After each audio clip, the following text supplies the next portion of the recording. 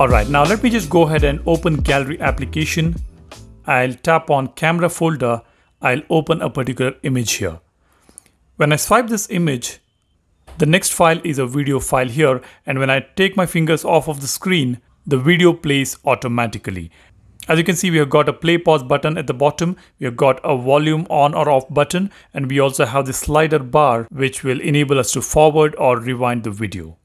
This is a cool advanced video player we have got within this Gallery application. I somehow missed out on including this particular feature in one of my previous videos where I showcased some of the best useful feature available in the Gallery application. If you have missed that video, go ahead and check the link in the description. I shared about 10 cool features of Samsung Gallery application. So how did I enable this advanced video player? So that's what we're going to take a look at in this video. Before we go ahead, if you're new here, make sure to subscribe to watch some cool contents on Samsung Galaxy phones, Android apps, Galaxy watches, and anything related to technology. Do smash that like button if you find this video useful. Now let's get right into it. To enable this advanced video player, all you need to do is just tap on this hamburger menu, go to settings, tap on Gallery Labs.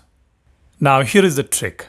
We've got Film Strip in Viewer, we've got Video Seek on Film Strip in Viewer. So if these two switches are enabled, you will not have advanced video player option anywhere in this settings. Now what we are going to do is we will disable these two switches, the Film Strip in Viewer as well as Video Seek on Film Strip in Viewer toggle I'm going to disable. Even now we are not going to see this advanced video player option here. So all we need to do is just close the Gallery application and again open it. Let's go to settings, again to Gallery Labs, and now here you can see Film Strip in Viewer and Video Seek on Film Strip in Viewer both are disabled, and under Video Viewer you can see advanced video player option is available here. This is how we can get advanced video player option under Gallery Labs. Here I'm talking about One UI 3.0 and One UI 3.1. As far as One UI 2.5 is concerned, this particular feature or this particular advanced video player is available right there under Samsung Gallery Labs.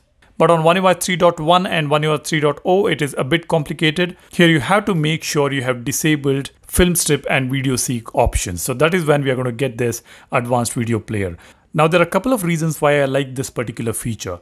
The first one is it gets rid of the film strip at the bottom, so there is no film strip here. Second reason is it automatically starts playing the video. I don't even need to press the video play button here. It just starts off. And I can also keep the volume muted so that it doesn't play with the audio. The third reason is, of course, it gets rid of the Video Seek option as well. And not just that, it also supports play, pause and seek in video preview and mirroring on TV. So if you're mirroring a video on the TV, you get one-touch access to forward or rewind the video. That is definitely cool.